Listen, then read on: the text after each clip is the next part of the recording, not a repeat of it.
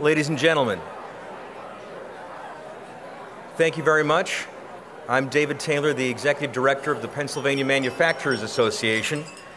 And again, welcome to our Media All-Star Luncheon, the concluding event of the 2011 Pennsylvania Leadership Conference, the largest PLC ever, over 725 activists and concerned Pennsylvanians present. So thank you very much for that.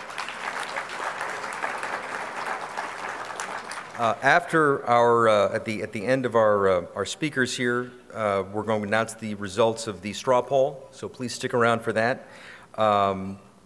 We've been so pleased with this large attendance to have so many leaders, elected officials with us. We were able to recognize, I think, almost absolutely everyone last evening, but there were two friends that we missed. I want to recognize them now. The congressional challenger from Pennsylvania 4, Keith Rothfuss, is here. So Keith, thank you very much. And also my good friend, Mark Scaringi, a candidate for the United States Senate from Pennsylvania. Mark.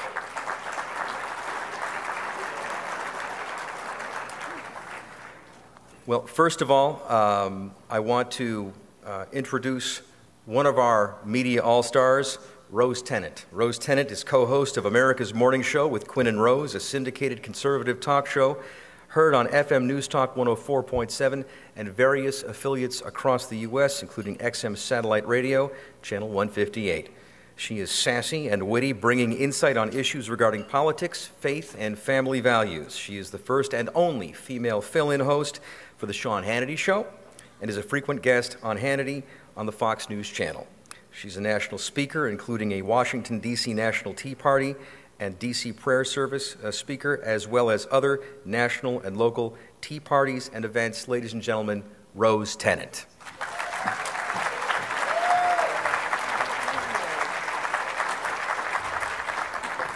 What an impressive event, am I right? And I think that someone needs to say thank you to Loman Henry. Would you just stand up for a minute, please? Because you've done so much work. You're an awesome guy. Thank you. Poor Loman, last night I kept asking him, tell me about the podium. Is it big? Is it tall? Is it wide? He said, what do you care? I said, well, when you're a woman and you know you have to hold your stomach in for whatever length of time, you get nervous. And if it's a big podium, then you don't have to worry about those kind of things. So my question to you is, does this podium make my stomach look small? That's it, thank you. Which reminds me of a bumper sticker I just bought. It's a photograph of Obama, and underneath it, it reads, does this ass make my car look big?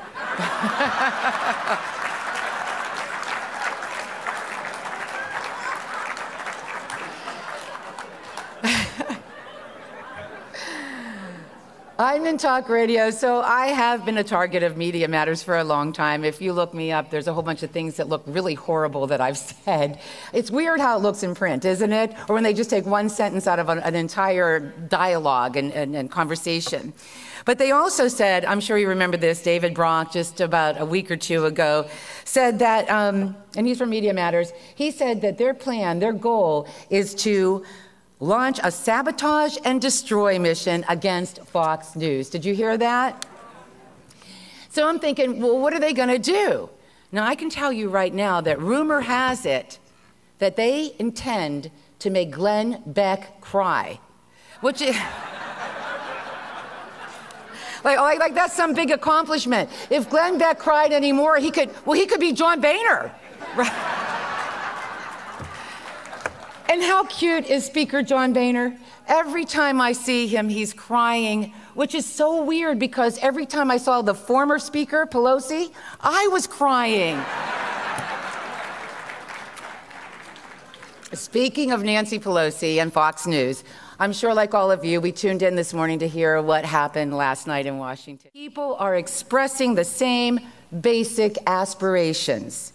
A voice in their government, an end to corruption, freedom from violence and fear, the chance to live in dignity and to make the most of their God-given talents. These goals, she said, are not easily achieved, but they are without question worth working together. Let me ask you something. Is it just me, or does it sound like Hillary is organizing a Tea Party movement for the people of Libya?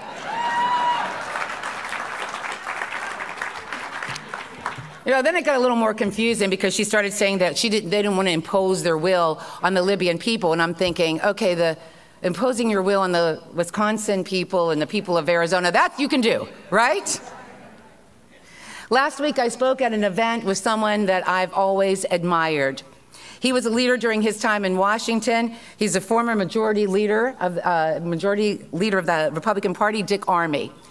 And when I saw him, it brought to mind a conversation that he and I had many, many years ago during the Clinton administration, when I used to think the Clintons were scary. Now they look like Sesame Street compared to this administration.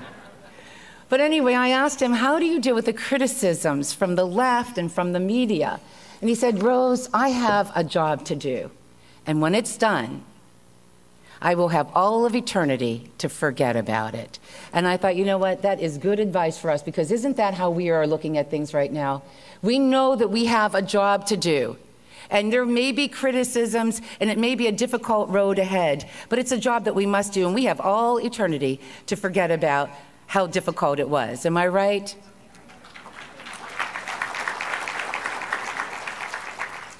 What an amazing 2 years it's been. I have to tell you a story. In October of 2008, right before the presidential elections, I was at a roundtable event with Newt Gingrich. One of the men there at the roundtable asked Newt Gingrich a question. Now, this man was very concerned about an Obama administration and what it might mean to our freedoms. I was so interested to hear what Newt would have to say, because we know, I mean, whether you like him as a presidential candidate or not, there are two things that you cannot deny. That he is a very brilliant mind, political mind of our times. And secondly, he is a man who understands the value of a well-thought-out plan. So I was interested to hear his response to this gentleman. And it was interesting because even then, he suggested that what was going to need to be done if something like an Obama administration came to be was that people were going to need to organize on a grassroots level. They needed to get involved in every level of the political process. Does this sound familiar? Now, being a type A personality, I thought, oh my gosh, this is a great plan. What do I need to do? I'll help get it organized. I'll help start it. And it turns out that no one needed my help. I could not have guessed what was about to happen. In February 2009 came Obama's inauguration, and it took the people just 2 short months to realize that we were headed to hell in a handbasket, and we were moving there fast. With this new administration came an undeniable realization that a government for the people and by the people was under siege. The inspiration behind the Tea Party was a determination by we, the people, to stand against what we saw as a hostile takeover of our liberties, which we knew fundamentally would challenge and change our America. Very big government, massive spending, debilitating taxes, a very, very sick economy. A realization that our very foundation, liberty for all, was being challenged. Honestly, you, the American people, offered the only acceptable response to that challenge. What you saw was an aggressive move by our government to lay hands on everything that we hold dear. The movement was a spontaneous reaction to that. There were no playbooks. There were no lists of information, or this is how you have to talk. Like Schumer gets his talking points from the caucus, right? We'll talk about that in a little bit. No one told you what to say, and no one told you what to do. You knew instinctively what it was that you needed to do in order to stop the madness, and you did it. I think that one of the most impressive things during my lifetime has got to be the Tea Party movement. Do you see that? Do you believe that? The latest Rasmussen report came out, I think, just 2 days ago, and it found that 48% of likely U.S. voters say when it comes to the major issues facing America today, their views are closer to the Tea Party movement views than they are to the average member of Congress. And let me tell you something, that hasn't changed at all, because a survey was done exactly a year ago on the same subject, and about the same numbers showed up in the report. 78% of Republicans, 54% of voters not affiliated with either major party say the movement is good for the country. The media wouldn't have you believe that. I just saw a headline the other day. Is the Tea Party movement running out of steam? Do you think it's running out of steam? No. We've only just begun to fight. They haven't seen anything yet, have they? So many people find it difficult to explain the success of the Tea Party movement. Heck, they can't even understand it. 2 weeks ago, Schumer, as I was just saying, got on a conference call, not realizing that reporters were already on the conference call, listening in. Schumer thought that he was on a private line with 4 Democratic senators, and he instructed the senators to tell the reporters that the GOP is refusing to negotiate. He told the group that he likes to use the word extreme, and that's what the caucus, he said, told him to use. They can't even begin to explain you. Extreme? That's the best or the worst word they have for you? You want to stop out of control spending and you're extreme? As you probably heard by now, a government shutdown was avoided when a budget agreement was reached around 10:30 last night. Republicans agreed to a $38.5 billion cut to the 2011 budget. And this is a short-term measure until Friday, and there's still some hurdles. The bill needs to be drafted, and there's the 3-day rule. But it's so funny, though, isn't it? Did you read some of the stories? Everybody's taking credit for this.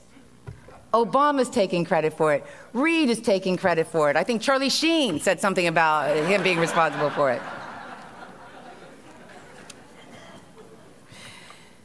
It may not be everything that you were looking for, but let me tell you something. I read in the Wall Street Journal last week the fact that Congress is cutting any spending from the $3.6 trillion budget is a big cultural shift in Washington and an important course direction. This is historical.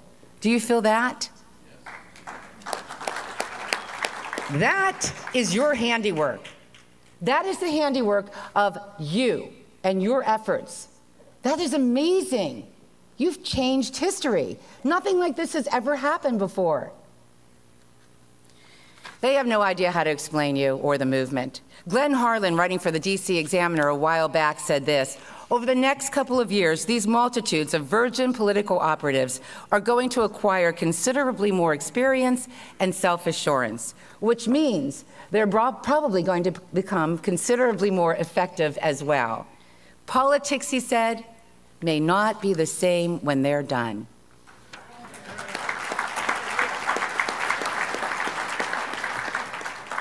Politics are already not the same. You've changed everything. Glenn Reynolds, writing in the New York Post, said this about you: you demonstrate a kind of energy that our politics hasn't seen lately. I want you to know, the Schumers of this world, they've never seen that kind of energy. They are afraid of that kind of energy. You know they're afraid of you, don't you?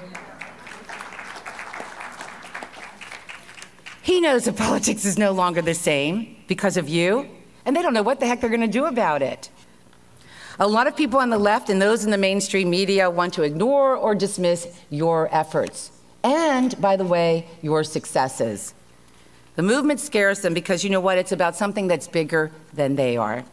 It's about ideas, ideas that have endured for centuries, ideas that founded this great country, the idea of freedom for all, the idea of limited government, the idea of a constitution by the people and for the people.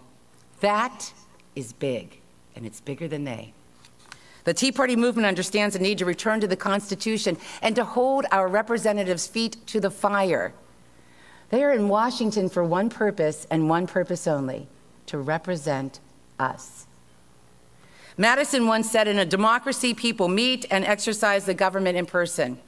In a republic, they assemble and administer it by their representatives and agents. As a republic, we the people elect representatives who are responsible to us, we the people. When Benjamin Franklin left Independence Hall, when the Constitutional Convention had come to an end, that final day of deliberation in 1787, a woman stopped him to ask, "Well, doctor, what have we got? A republic or a monarchy?" And he replied, "A republic, if you can keep it." And that is the question today, is it not? We still have a republic. Can we keep it? Yes, we can. Yes, we can.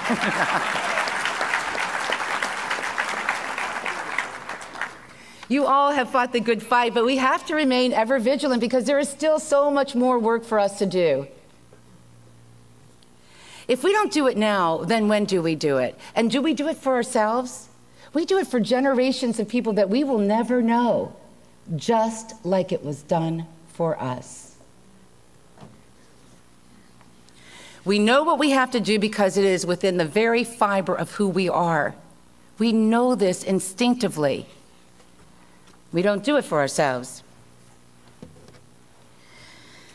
Scott Rasmussen reported in his last book that the gap between Americans who want to govern themselves and those politicians who want to rule over them may be as big today as the gap between the colonies in England in the 18th century. We are living in amazing times. Can you feel it? It's no coincidence that you are here for such a time as this. You have a job to do, and I am confident that you will continue the work that you've begun.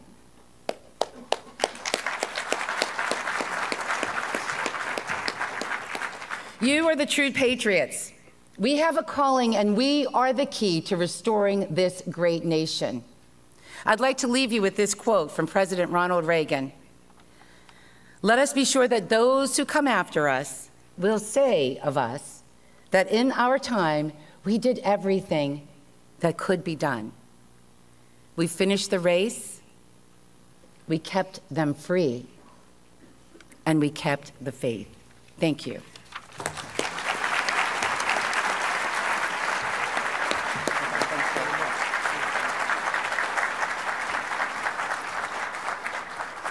Well, thank you very much, Rose. And now we are at the other, bringing on the other prominent media presence to be with us today, the one and only John Fund. John Fund is a columnist for the Wall Street Journal and writes On the Trail for the Journal's website. He's also a commentator on the 24-hour cable news channel Fox News. Mr. Fund previously served as Deputy Editorial Features Editor and on the Journal's editorial board. His editorials on congressional reform led the Capitol Hill newspaper roll call to dub him, quote, "the Tom Paine of the modern congressional reform movement," unquote. And his articles on education reform have been honored with awards from the American Legislative Exchange Council and the Institute for Justice. Mr. Fund served as an analyst for the California State Legislature before beginning his journalism career as a reporter with syndicated columnists Roland Evans and Robert Novak. He is the author of several books, the most recent being Stealing Elections, How Voter Fraud Threatens Our Democracy. Ladies and gentlemen, John Fund.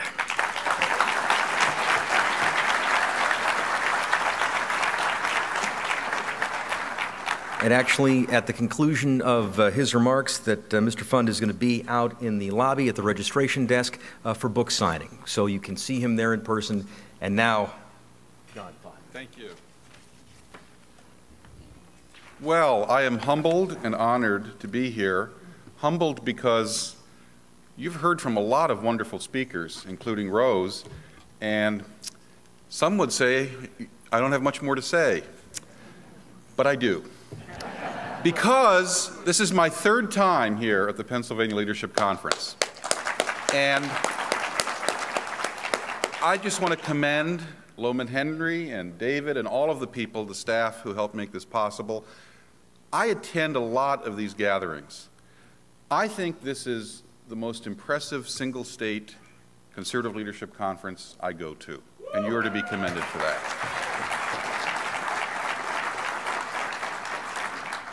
And let me tell you what's different this time than the two previous occasions I've been here.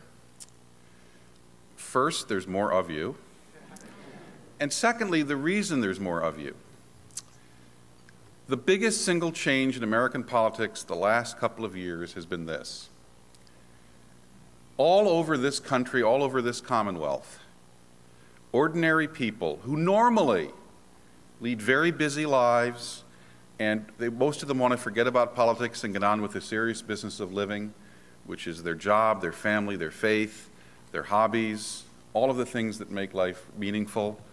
They've woken up and realized we are not going to deliver the America our founding fathers bequeathed to us, to our children and grandchildren, unless we get involved. You know, there was a famous saying once that war is too important to be left to the generals because real people die in wars. Well, you have all decided that despite everything you used to be told by your local committeemen and your local party operatives, you have decided on your own that the challenges this country and this Commonwealth face are such that politics is now too important to be left just to the politicians. You have to get involved. And boy, have you gotten involved. They noticed last November. And they will notice even more November of next year.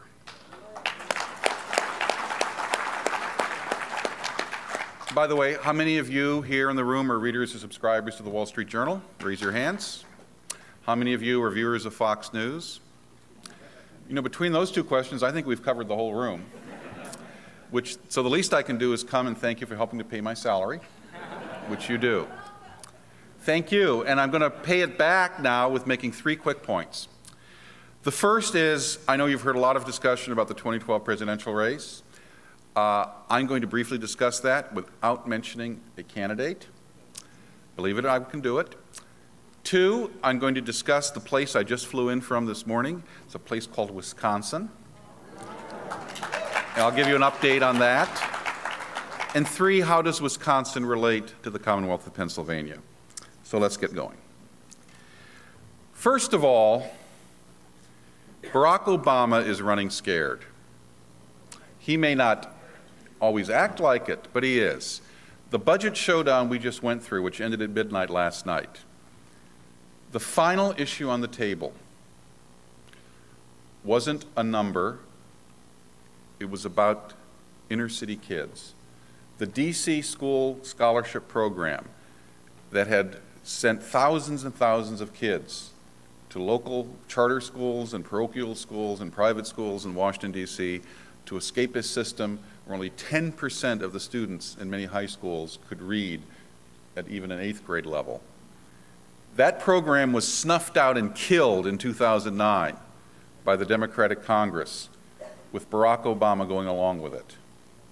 Well, John Boehner, the Speaker of the House, brought that bill to the floor a couple weeks ago and said, we are going to pass this, we are going to restore the hope and opportunity these kids in Washington, D.C. have lost.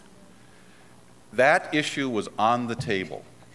Barack Obama said he strongly opposed the program, he threatened to veto. But when push came to shove, Barack Obama realized something. Who has been the product of private schools his entire life? Because of scholarships given by people who cared. Barack Obama. Who, other than, remember, Jimmy Carter, who opposed school choice, had the courage to send Amy to the DC public schools, and I give him credit for that. Barack Obama sent his children to Sidwell Friends, where the tuition is $35,000 a year. And by the way, Sidwell Friends was part of the DC scholarship program, and guess what? They were kids who went with Sasha and Malia to Sidwell Friends who had to leave because Barack Obama allowed that scholarship program to be killed. This is beyond limousine liberalism. This is limousine liberal riding on a gas tank of hypocrisy. Barack Obama blinked. The DC school voucher program is back in business.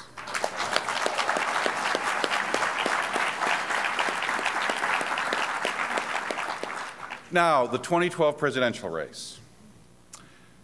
Each political party has its own cultural characteristics. The Democratic Party and the Republican Party nominate presidential contenders with completely different models, completely different habits. The Democrats operate on the blind date theory of picking presidential candidates. Their theory is, if you go on enough blind dates, you'll fall in love, and that will be the one, who will offer hope and change, hope and change. And if you don't believe me, let's go back through history.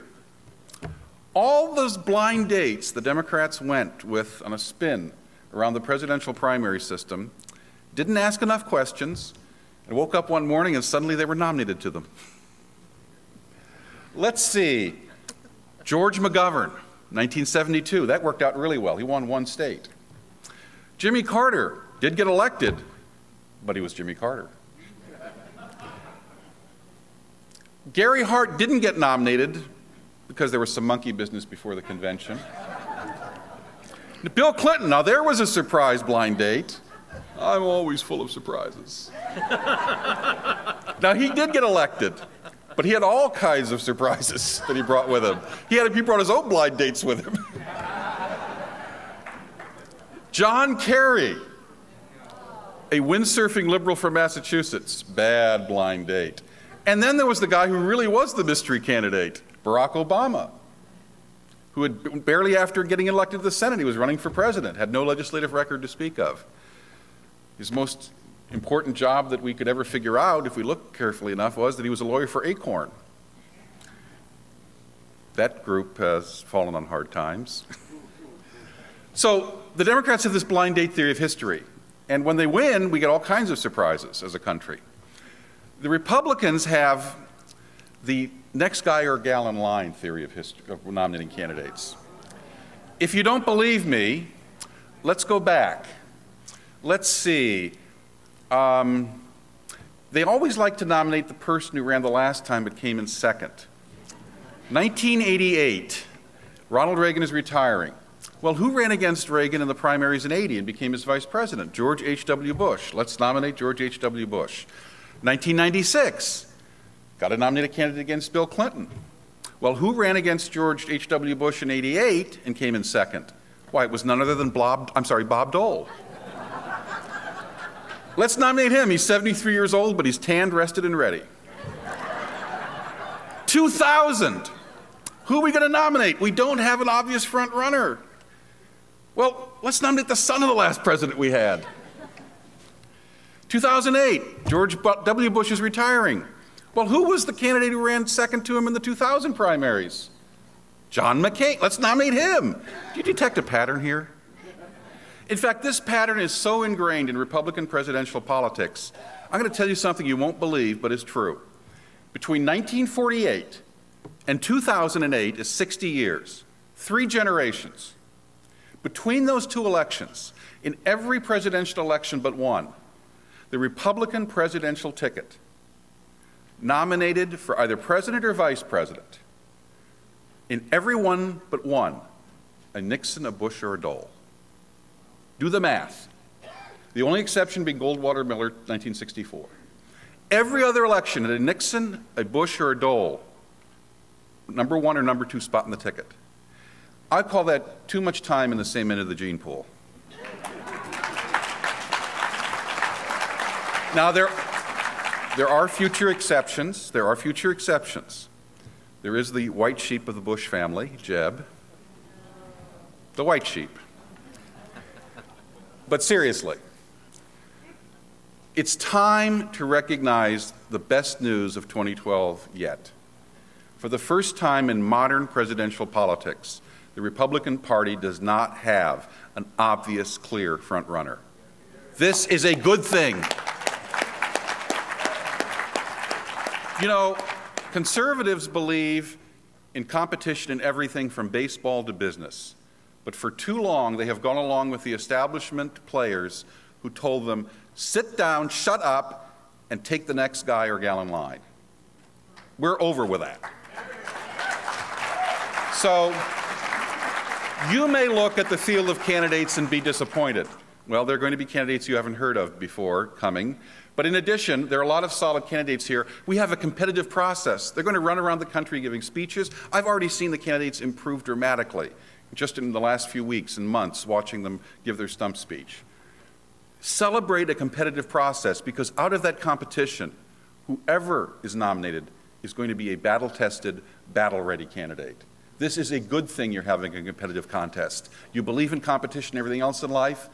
Trust the American people that this competitive process will bring out forth a good candidate. Now, I'll make one exception to my rule of not mentioning a name, because I said I would not mention the name of any potential Republican presidential candidate. So I'm free to mention this name. The Bible warns us of false prophets, and I'm here to warn you of one. Someone who I've known for over 20 years, and I personally like, but candor and truth compel me to tell you, please, just because he's on TV, no Donald Trump. And I'll tell you why. If you ever meet Donald Trump, ask him the following 3 questions. Mr. Trump, why is there no political party in this country that you haven't been registered in? Second question, why were you a registered Democrat until 2009? You can look it up. Why? And this was for almost a decade.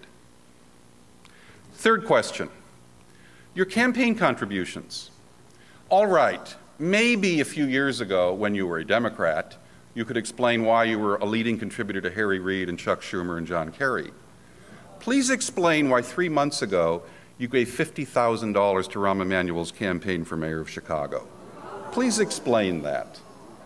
And when you can bring me back the answer to those 3 questions, I will be happy to include him, if I'm satisfied with the answers, in the ranks of potential Republican candidates. Until then, I say permanent probation.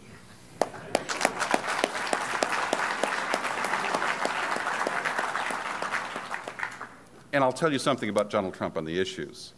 You could walk through his deepest consistency and not get your ankles wet. Now, having discussed that, Wisconsin. We had lunch with Governor Chris Christie of New Jersey the other day. And he put Wisconsin into perspective. He said, the 2 things the left always talks about are, we're doing it for the children, and we're doing it for the workers. Well, Wisconsin puts the lie to that, and so does New Jersey. As Chris Christie pointed out, there are about 65 union officials in New Jersey who earn more than his salary as governor. The head of the New Jersey Education Association earns $585,000 plus overtime, plus bonuses, plus a union car. That's just the tip of the iceberg. When the New Jersey Education Association, Governor Christie told us, says it's for the children, you always say it's accurate except you substitute one word. It's for the adults. It's always for the adults. That happens everywhere. In this state of Pennsylvania, you have 97,000 people who attend all the campuses of Penn State. There are 48,000 employees. It's for the adults. It's for the adults. Here's what the deal is in Wisconsin. Governor Walker came to the unions and said, here's the deal, we're bankrupt. We are going to ask you to make a modest contribution to your health and pension benefits. You will still be way below the national average for state and municipal workers, and you will be way, way below the average for private sector workers. And we're also going to change the rules on union power and union elections and union dues. Well, he announced his proposal, and they immediately started coming out in force. And he said, no, we're serious. We're going to put a vote to this. The unions came to him and said, all right, we'll go find the health and benefit. No problem, just get rid of the rest of it. He said they couldn't wait to throw their members under the bus. They couldn't wait. Because here's what the real issue is. The real issue here is, as you know, in any murder mystery or any financial scandal, follow the money. The money is this bizarre situation we have in this country where We have lots of politically powerful organizations in this country. AARP is a perfect example, 55 million members. But the money they collect is voluntary. They're still a powerful political force. The unions are the only group of people in this country who can get the government at the state and local level to be their collection agent for union dues that get funneled right back into their coffers without even a wire transfer fee. They literally don't even have to pay a fee on the transfer. And then they can plow that money into politics and elect people who will represent the other side of the negotiating table. So you have this spectacle in New Jersey of Governor John Corzine standing at the State House in Trenton and yelling out at the union members of the SEIU saying, "We are going to fight for your contract. We will get you a fair contract." Who's we? He was management. That's just the spectacle we have. The unions get to elect both sides of the bargaining table. That's why we're in the budget mess we're in large part. And in Wisconsin, the unions were willing to make every concession, except what Governor Walker wanted to do is say, you're going to be like every other private entity in this country. You want money from your members? Go ask them. That's very simple. It's called freedom. Freedom of choice. And instead, they sicked 70,000 people, many of them bussed from out of state, bussed from all over the country. They upended the state. 14 Democratic state senators left the state, went to Rockford, Illinois. Believe me, things have to be desperate if you go to Rockford, Illinois. And several of the Democratic senators actually wanted to come back. I talked to one of them. One of them said, "I'd like to come back, but they won't let me." Now, he never told me who they was, but I think they wear the union label.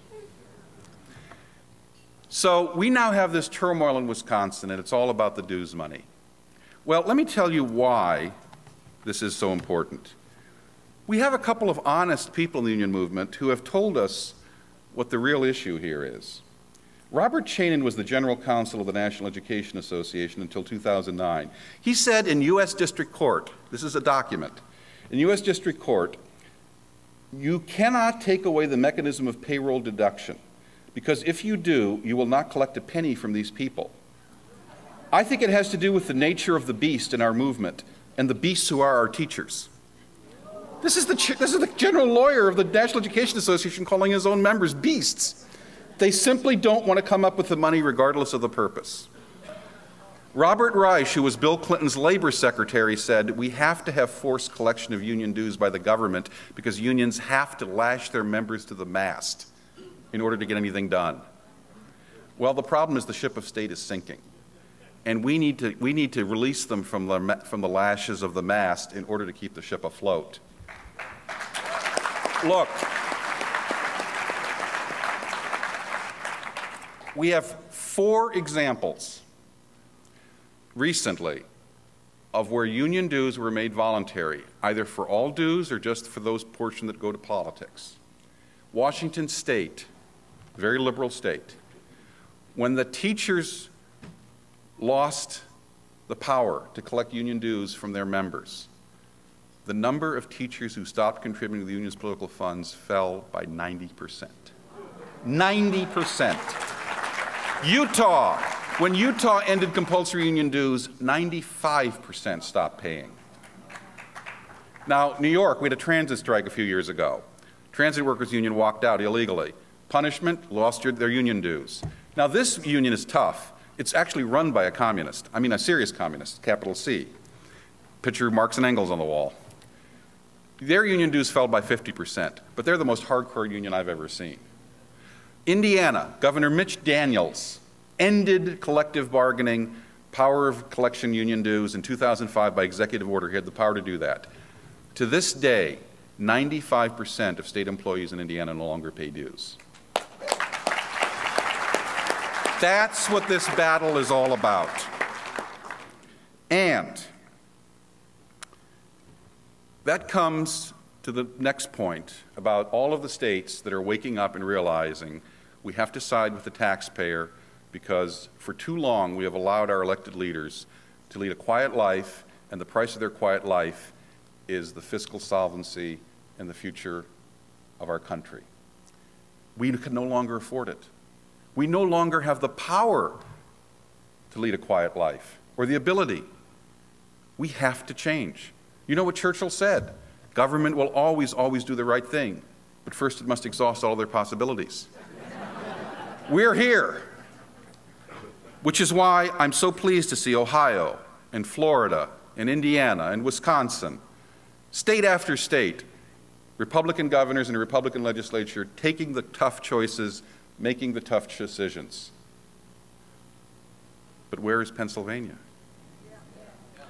Look, I know there are people in this state who want a quiet life politically.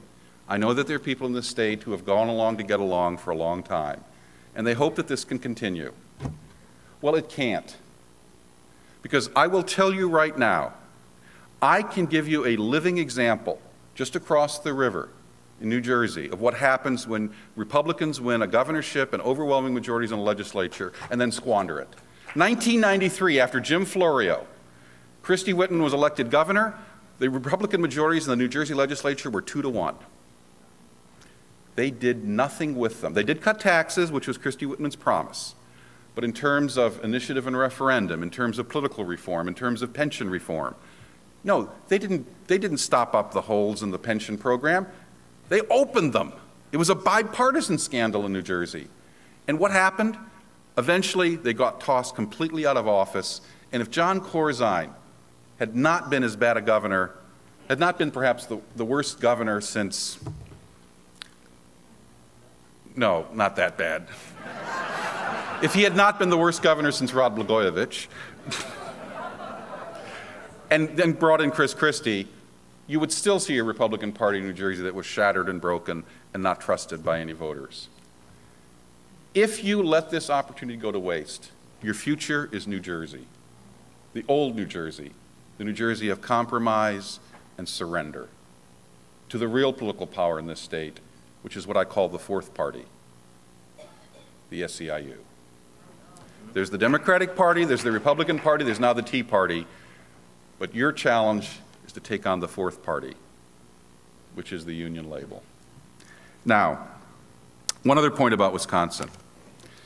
There's been some allegations that they were hanky-panky in Wisconsin. There certainly have been strange things happening.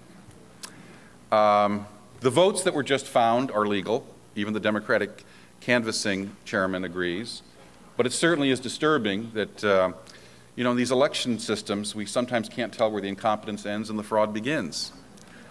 Well, I can tell you, there's a lot of incompetence in Pennsylvania election offices. But I know in the city of Philadelphia there's something strange going on.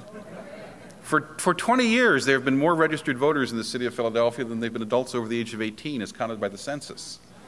This is a recipe for problems. I think it's very important that Governor Corbett appoint someone to the Bureau of Elections who actually has a law enforcement background, who can get to the bottom of this and propose legislation that will change this.